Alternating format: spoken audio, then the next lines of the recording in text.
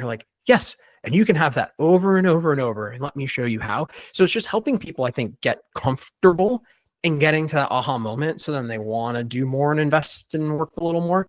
And then AI can actually become valuable for them. But like no one cares if you're not bringing something they care about.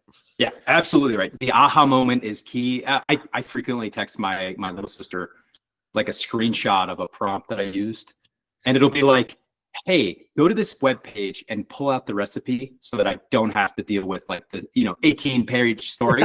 And she's like, oh, that's the whole genius. life story. Yeah. But I think like, my little sister's this way. My wife, she's a school counselor at a middle school. Her preferred and favorite thing right now is when she's communicating with, she speaks Spanish really well, but she's not so comfortable to do it like over email. And it's as simple as help me format and sort of adjust this email in another language. And she's just like, she's constantly raving about it. Like, it's like this incredible thing. It is, but it seems so simplistic to me. But like, I think most people just need one core thing to come back to.